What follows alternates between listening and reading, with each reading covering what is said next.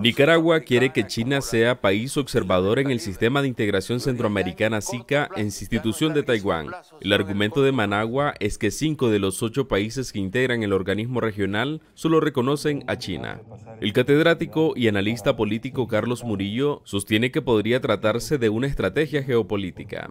No sería de extrañar que esta decisión de Ortega responda a alguna presión desde Pekín para tener un mayor control de China en Centroamérica. El SICA representa para Estados Unidos el foro más importante en América Central, en el que es miembro observador. Para Murillo, el interés principal de China es controlar el bloque. Constituye un esfuerzo por debilitar la presencia y los intereses estadounidenses en la región.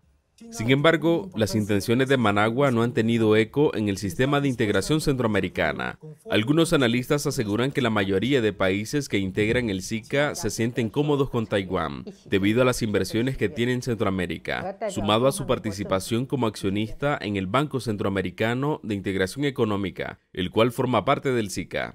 Es el socio más importante del BCE y tiene cerca del 13% de acciones del banco, y obviamente su buena calificación de riesgo en los mercados internacionales beneficia a todos los países de la región centroamericana, a todos.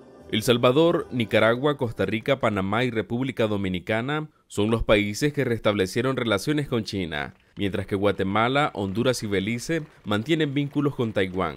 Beijing ve a Taiwán como una provincia rebelde que rehúsa reunificarse. Donaldo Hernández, Voz de América.